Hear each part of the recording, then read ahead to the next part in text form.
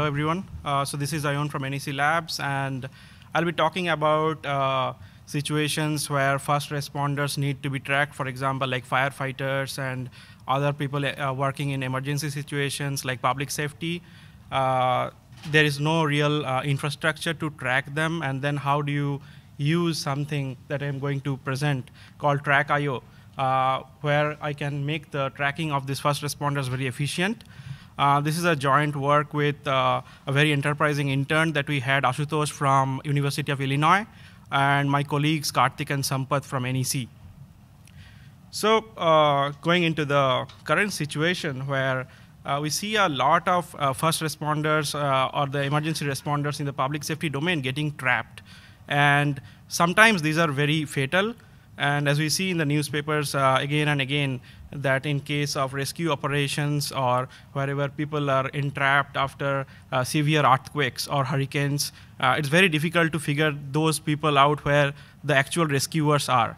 So, and if you see this plot, it's very evident that the numbers are not coming down in spite of the fact that we have a lot of new technologies coming out where we have mechanisms to track them, but they don't prove to be quite effective because the numbers doesn't seem so. So one of the fundamental bottlenecks that happens to be the case is we have lack of tracking of these emergency responders in real time. So since we cannot track them in real time, we cannot take in situ actions. For example, the fire chief or the commander sitting outside cannot give very specific instructions, for example, to help a certain colleague who is probably not very healthy at that point of time because maybe he has injuries or something. So timely actions could not be taken, and that sometimes leads to very fatal incidents and leading to death of some of the emergency responders. So this is a very critical problem that needs to be handled, and we really don't have a lot of very efficient solutions to handle this problem. So what are the key problems in trying to solve this, like what could be used in this situation? For example, the first thing that we don't have GPS indoors. So whenever these firefighters or the first responders go in the building to rescue, they don't have access to GPS. And as a result of the fact, we don't know where exactly they are. And there are commercial solutions that use inertial sensors like IMUs, accelerometers, or gyroscopes, but they drift a lot. So it could not be used as a reliable solution that works for a very long time. For example, about an hour, let's say, for the time it takes the rescue operation to take place.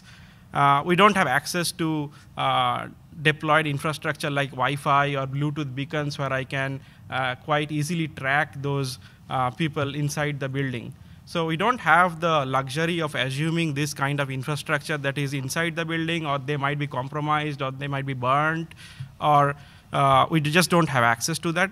And this information is needed at real time, because based on that information, I'm saying there is a lot of actions that are needed to be taken, and we have interviewed a lot of people like the firefighters and all. So they need to take in situ decisions, which is very crucial for the survival of the rescue operators. So what we get after this is we just get a global position that we know maybe the firefighter is in the 4th floor of the building or the 5th floor of the building, but we don't have any micro scale knowledge about the exact location of these people. And what we try to do is try to figure out what can be done in order to bring infrastructure to the building without relying on the pre-existing infrastructure that could be already inside the building. So before delving deeper, many of you might be familiar with wireless positioning, but I just want to give a basic idea about how wireless positioning works. So let's say we have a wireless device that needs to be localized, and for that, we have a probing device at a known location, say X1, Y1. And what we need to do is we need to range this device from a known location, and this technique or the operation is known as ranging. And this ranging is very fundamental to wireless positioning, where you need to know the distance of that particular device from a known location. And one range is not sufficient because it is going to solve for, it could be anywhere inside the circle or on the circle, the circumference of the circle. So you need multiple points. That is basically multiple locations of the probing device. At least 3 if you are trying to solve it in 3D, or 4 in 3 in case of 2D, and 4 in case of 3D. So basically, you have known locations of these probing devices, and from there you know the range of the wireless device, and from there you can solve for where the wireless device is inside the building. So in our case, our wireless device is indoors because the emergency responder is inside the building, and the performance of the localization technique depends on several things. One important thing is the precision of the range. Right? There are lots of technologies. For example, you can use Wi-Fi to determine what is the range of that particular device. But in our case, we chose the ultra-wideband technique, which is relatively a higher frequency technology, but at the same time, it gives a good enough accuracy at the level of tens of centimeters. That is the precision of the range that we are obtaining for the wireless device. Because of the higher frequency, we have lower penetrability, but that is something that we are also handling that I'm going to explain in the remaining part of the talk. So apart from this, what we also need is diversity, like geometrical diversity of these probing points. It cannot be, we cannot range all the points from a place where all those points are clustered, where all the probing points are clustered. So we need good enough diversity. So for that, what we utilize is UAVs, like our drones. That already is equipped with a UWB node, and that can go around and very freely range the wireless devices. And not only it is ranging one device, but there could be multiple devices. Some of them could be blocked, and from one location, it is not natural to range all of the devices. So a flexibility on the part of the drone helps in order to range all the devices. Some of them could be non-line of sight, some of them could be line of sight, and so on. Right? So UAV seems to be a very natural choice here. So these are the two main pillars that we are basing our solution on, and the algorithmic part is something that I'm going to come later on. So how does the TrackIO solution look like? So there's a building on fire, and the fire responders go, the first responders go there and have the truck. We launch the UAV there. All I'm doing is, it has a UWB radio equipped on it, which is ranging the UWB radios that are on the equipped with the first responders themselves. And what we are trying to give them is, for example, a dashboard or a UI that could be with the fire chief or the commander who is outside the building, and he could see on real time what are the location of these people and different parts of the building. On the building map, for example. And in case if we don't have a building map, we can put the personnels in the perimeter of the building. At least we know their relative locations or what personnels are close to each other so that they can talk to each other or help themselves out in case somebody goes unconscious or something like that. So this is the vision that we are trying to realize. And we are developing the solution towards this vision. And what we have is the drone goes around the building, and the chief can control, who is controlling, he can see the drone actually moving and the firefighters being localized in real time. And this is one snapshot of the UWB beacon that we are using. So is my picture. I'm basically being localized from a drone that is flying outside the building. So this drone has a UWB beacon equipped on it, and it's actually moving, forming a synthetic aperture.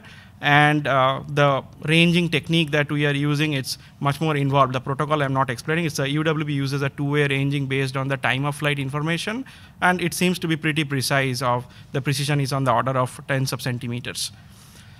So let's look at the solution. So you have a building like this, and you have firefighters scattered around inside. And you have the drone that moves and forms a synthetic aperture, collecting the ranges whenever it moves. And it also has the GPS coordinates it is recording at every point wherever it is moving across. So at every point, I have a GPS location as well as ranges that are being recorded to all the UWB devices inside the building. And what we do is we just trilaterate the same way I just explained a little while ago. And it works fine for static nodes. It looks like a very simple solution. You fly the drone, and somebody is sitting inside, you collect the ranges, and you just trilaterate, and you know the location of the guy with pretty good accuracy, less than a meter accuracy. But now imagine a situation where there is a fire and emergency responders going, so everything is mobile. Nobody is static, and the firefighter is not going to wait till the drone moves and creates a synthetic aperture, right? So there are several challenges. The first one being mobility. So what happens if the node is mobile?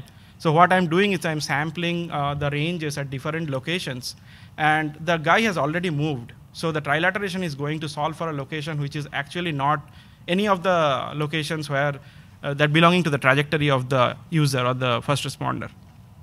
The other thing could be the velocity could be constant. He could move in the same direction, or he could take turns also. Then suddenly the complexity of the solution also increases. What do you do in those cases? And the other thing is as I said, it's a high frequency technology. The penetrability is limited. So what do you do in case to increase the reach? Because the distance from the drone to the first hop, for example, the nearby guys could be, say, 40 to 50 meters, but it could be the people could be more deep indoors. How do you get to reach them? So these are the three things that are the basic challenges, and the protocols and the other development or the other algorithms are mentioned in details in the paper. I'm going to explain how we are tackling these kind of situations. So the first is the mobile node.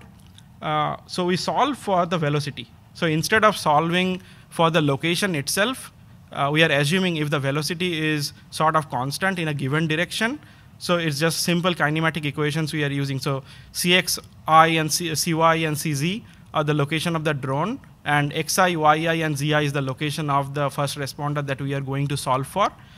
And we know the timestamps, and we solve for the initial location of the first responder as well as the velocity. So this gives me the initial location of the first responder as well as their velocities, and then we just use simple kinematic equations to find out their trajectories.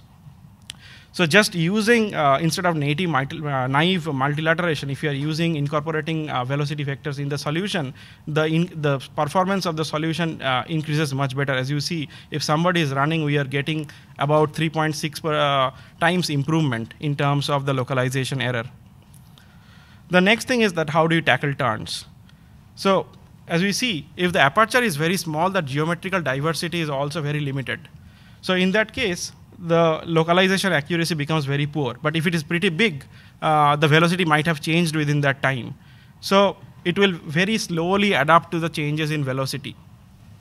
So what we need to do is we basically look at the solver's error, because whenever we are doing the multilateration, the solver fits for the best possible fits for the location of the user as well as the velocity. So what we do is that while solving this, we also track the residual of the trilateration. And if you see this plot is very interesting, is whenever the user starts taking a turn, the residual actually increases. That hints us that the velocity probably has changed and the user has probably taken a turn. So this is the time wherever I have the lower residuals and the residuals suddenly go up, that indicates me that the velocity has probably changed. What we do is that we reset the aperture from that point of time and then continue the building of the history again. So this makes sure that the aperture that we are using is pure in terms of uniform velocity. So higher residual errors give us a very good indicator for triggering the aperture reset. And the other thing is the limited reachability. So what we do is that we modify the UWB protocol to incorporate multi-hop ranging. So this guy could not be reached directly from the drone. So we modify the existing UWB protocol to make sure that the people who are directly reachable from the drone are reached first, and then they broadcast whether there is somebody in the second hop such that this guy can respond to them, and this guy basically gets trilaterated with respect to the other three guys whose location is already being known from the initial thing that I explained. So in this way, we basically have hop 1, hop 2, and we can probably go to one more hop in order to increase the reachability. But in all practical cases, it probably covers most part of the building. For example, in the building, this is the NEC Labs building in Princeton, and we cover by flying the drone in one side of the building, we cover about 1,300 square meters. And in case the other side needs to be covered, we could fly one more drone on the other side of the building as well. And about the performance, if you see on the left-hand side, the CDF shows the localization error in different situations. The first one is the static case, where all the nodes are static, and the rest are mobile. And in the mobile case, we increase the complexity about how they move. For example, if they move in a straight line, the velocity is sort of uniform. So the performance is slightly better than the other two cases. For example, rectangles and triangles, where they take more number of turns.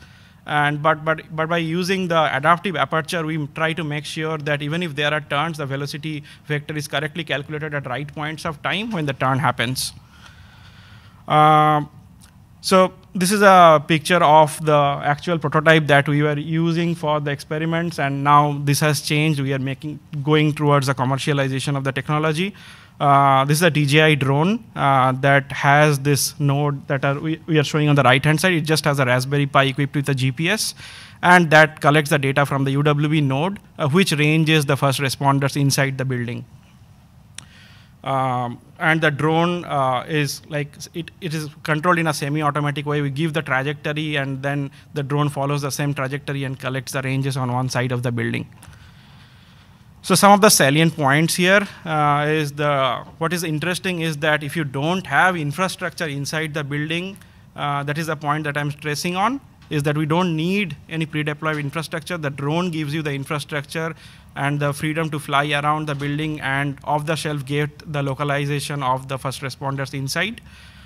In case of static nodes as well as slightly mobile nodes, we could make the localization accuracy as good as 1 to a couple of meters.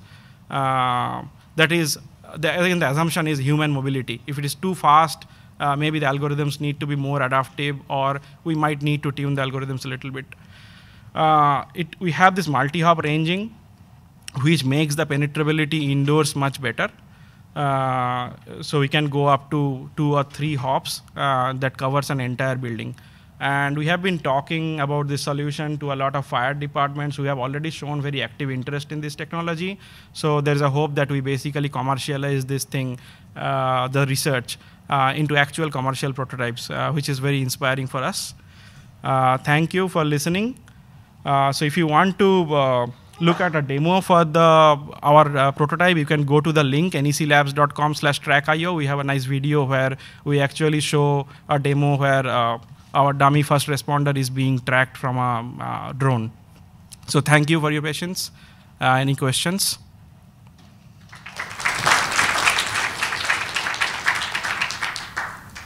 Hello. So you mentioned a resolution of 2 meters, 1 to 2 meters, right? So it's more important to resolve in the z-axis, the vertical axis, than in the horizontal axis, because I guess you want to know which floor you're on, right? Does the algorithm allow for you to compute higher resolution along the vertical axis? Yes, so in this case, the results, whatever we have presented, we first figure out which floor they are in, because once you move the drone in the vertical axis, based on whether you are receiving the ranges from the first responders, you know what floor they are in. And once you are in that floor, you basically try to move the drone in that plane. Suppose it is in the 4th floor, so I go to the 4th floor, and then in that horizontal plane, I fly the drone.